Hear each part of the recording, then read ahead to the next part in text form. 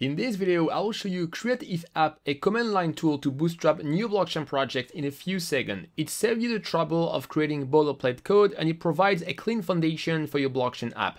If you are new here, I'm Julian, and on EatTheBlocks, I help Web2 developers transition into Web3. create-eth-app is a Node.js package. This is its repo on GitHub. To use create-eth-app, you need to have Node.js version 14 at least, as well as Yarn. To set up a new project, you need to run this command. There is no need to install create-eth-app before. This is to tell Yarn that it has to use create-eth-app from the npm repo, and this is for the name of the project. After you run this command, a basic blockchain project will be created.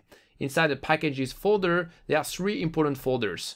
The contracts folder contains information to connect to smart contracts like the ABIs and the contract addresses.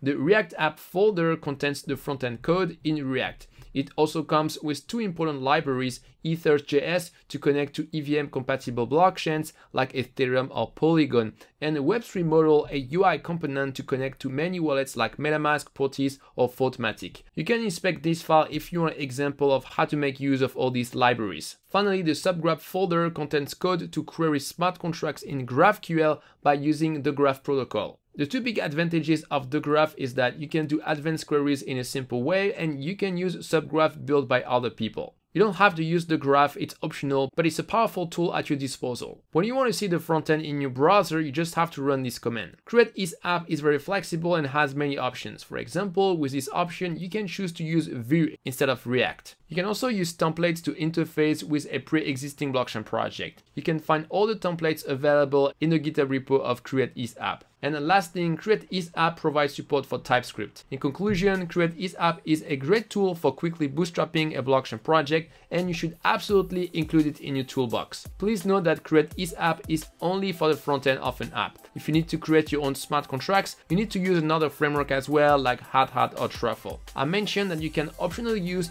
the graph in create-eth-app. The graph is very powerful, and if you want to learn how to use it, you can watch this video on my channel. I will see you there.